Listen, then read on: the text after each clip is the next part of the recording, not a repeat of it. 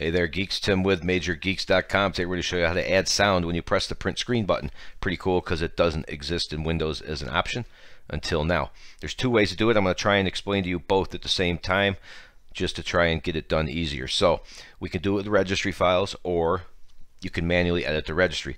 So you'll click this link right here and look up here for the little I. You can click on that and jump through to this page to download the files. Once you have them, you'll extract them. And here's what you need to know. Print screen sound, pick a sound means you're going to pick your own sound. Those of you who don't want to mess around, I have print screen sound notify wave.reg. So pick the correct one that you want if you're going to use the registry, because it seems like one doesn't work too well with the other. And we'll show you the registry entry. So here's what happens. When you use our registry files, it goes to this registry key right here, which again you can see right here. And what it does is it adds a new D word called snapshot. That's one of these right here. Not D word, key. Right here. So it'll say snapshot. So let's show you. What I'd like to do is, let's play around with pick a sound. Or no, let's play around with notify, see if you like it. So double click that, click run, click yes, and as always, click OK. Let's jump over to the registry. There's your snapshot key. The difference between this and the other one is there's your sound picked out for you. So let's press print screen. There you go. So if you don't mind that sound, when you press print screen, you're cool. Otherwise, we want to go into sound. So copy and paste this code right here, which is the easiest way to get to it.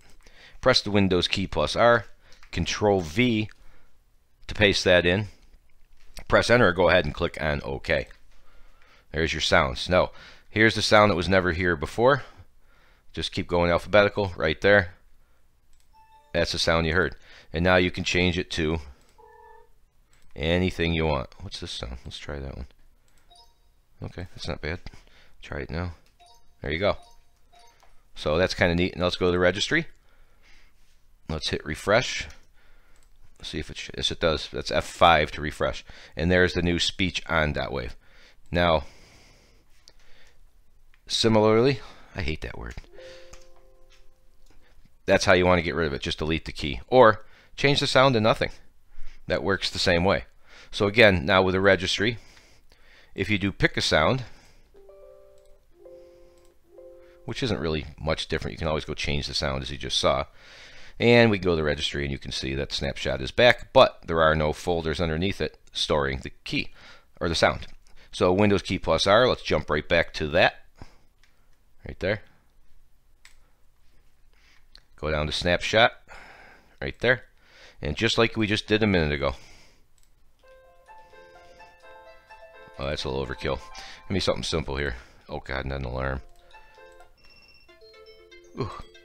God, it's going to take me longer to pick a ding, ding, ding. It's annoying. So now we hit the print screen button. If you can hear that. And once again, you could always go and change the sound. So keep in mind that covers everything you need to know on the registry, where to find it, how to jump to sound, and, of course, as I mentioned, you have your choice. Let me refresh that so you can see that again. That's right, snapshot, delete. You can delete it, or there's no harm to your registry. You can actually just come back down into snapshot, whoop, and just change to none. And there's really no harm whatsoever. So there you go, registry files, registry editor. Either one's pretty easy. I just thought some people would appreciate the notify wave.reg. Just gets the job done for you. And again, remember, pick a sound.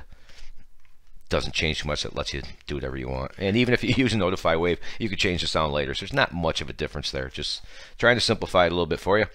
You know the drill, guys. I hope. Bottom right corner, Major Geeks logo pops up. If we helped you out, click subscribe.